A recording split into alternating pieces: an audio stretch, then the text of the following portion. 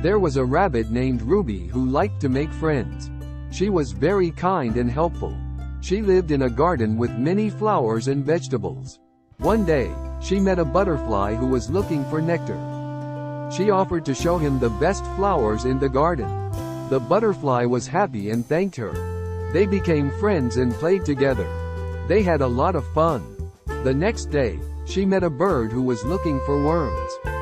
She offered to help him dig the soil. The bird was grateful and appreciated her. They became friends and sang together. They made beautiful music. The day after that, she met a cat who was looking for a place to sleep.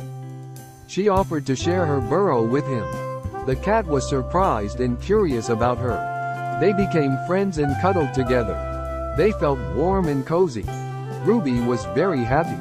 She had made many friends in the garden. She learned an important lesson that day. Being friendly can make you happy.